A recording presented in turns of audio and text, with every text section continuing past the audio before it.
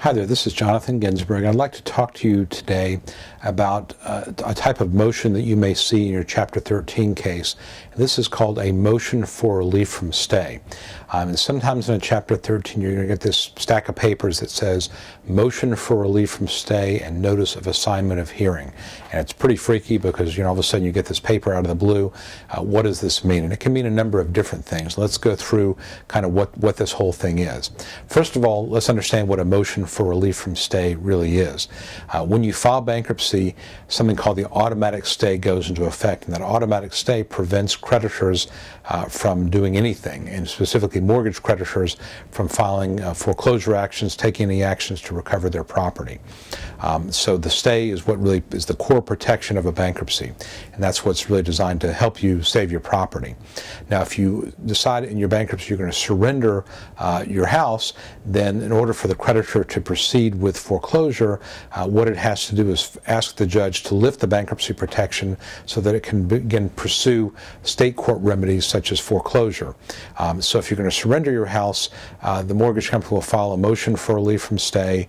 We will generally not oppose it because there's no basis to oppose it. We're not providing to pay the arrearage back in your plan or do anything to protect that creditor.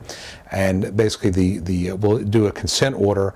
Well, we'll agree that they can lift the stay, they can sell the house at foreclosure with the express understanding that if they do foreclose on your property, that they will not pursue any kind of deficiency claim against you, and if there are proceeds beyond the actual payoff from the mortgage, that those proceeds will be remitted to your Chapter 13 trustee for the benefit of your case and your creditors. So that's what happens if you have a motion for relief in a situation where you have agreed to surrender your house. Now, what happens if you are not agreeing to surrender your house and you're filing a Chapter 13 to stop a foreclosure and to catch up your missed mortgage payments? Well, generally, if you get a motion for relief from stay early on in the case, it's for a couple of reasons. One is that you may have had an insurance lapse, and if the insurance lapses, the mortgage company may feel that its interest is not being protected. They file the motion for relief from stay so that you will get insurance on it. Secondly, it may mean that you're not making your payments. In a Chapter 13 in the Northern District of Georgia, you're required to make your ongoing mortgage payments immediately with the first payment that comes due after you file your case. So, for example, if you file your case on March 15th and the payments due the first of the month, you got to start making mortgage payments again for April 1st. So April 1 payment needs to be paid. If it's not, the mortgage company may file a motion for relief from stay saying that this debtor is not making his post-petition mortgage payments, and therefore we want the stay lifted so we can go forward with foreclosure. If you get one of these later on in the case, it could be for a couple of reasons. It could be for a post-petition payment lapse, which again is the same sort of thing, where you're missing payments. It could be for an insurance lapse, or it could be, if it's pre-confirmation, if it's a couple months in or a month in before the case has been confirmed, the mortgage company may say, well, you're not paying us enough, you're not curing our arrearage fast enough, and you're not catching us up fast enough, and we think that we're not being adequately protected. And a lot of times that can be settled out by simply increasing the payment to the mortgage company. Maybe your payment goes up, maybe you just adjust where the payments go, but that would be another reason for the mortgage company to do it.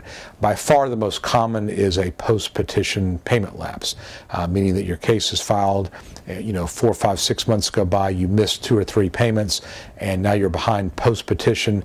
Mortgage company files a motion for relief from stay, and a hearing is scheduled. And generally what happens is we're able to negotiate some sort of a deal with the mortgage company and their attorney where you'll catch up the post-petition payments over the next 3 to 6 months by maybe doubling up or making a payment and a half, something like that. Sometimes you make your regular payment on the 1st and you make a post-petition cure payment on the 15th.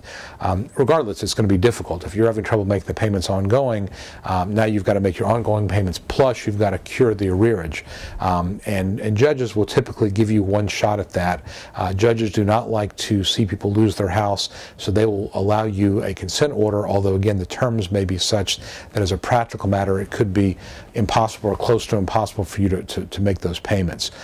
So I tell my clients that we can do a consent order and that would stop the immediate problem, but if you can't make the payments, then the next step would be the mortgage company will typically do a consent order where if you fall behind again, they do not have to file another motion. They can simply send me a letter saying you got 10 days to fix this, otherwise the stay gets lifted. So usually the judge will give you one shot at curing the arrearage informally or through a consent order, and then the second time around is the stay is getting lifted. And usually it's not done in argument. So very, very rarely will you actually appear in court before a judge and have to argue that the stay should not be lifted. Usually judges will almost automatically give you one attempt, one good faith effort to cure that arrearage. But if you don't fulfill the terms of that consent order, and then you fall behind again within a certain designated period, it could be 6 months, it could be a year, it could be longer, depending on the circumstances and what's negotiated, then the stay will be lifted, and then the property will be again advertised for foreclosure. Doesn't mean you have to leave right away. What's going to happen is when the stay is lifted, the mortgage company has to start the foreclosure process. That may take 2 or 3 months, so you may have, as a practical matter, 2 or 3 months to find another place to live. But if you see that you're not able to make the payments, it's best to contact me or contact your attorney sooner rather than later to discuss what the best resolution is. And if you have to simply say, we're going to let this house go, you're going to probably have, again, a couple of months to find another place to live. But my attitude is, don't throw good money after bad. Don't try to save a property that's not salvageable. There's always other properties, and if you can go through the bankruptcy, it cleans everything up in the sense that you don't owe anything anymore, and maybe 5 or 6 years from now you get back into a house again. So if you see a motion for relief, it means that there's a problem with your mortgage loan, you've fallen behind.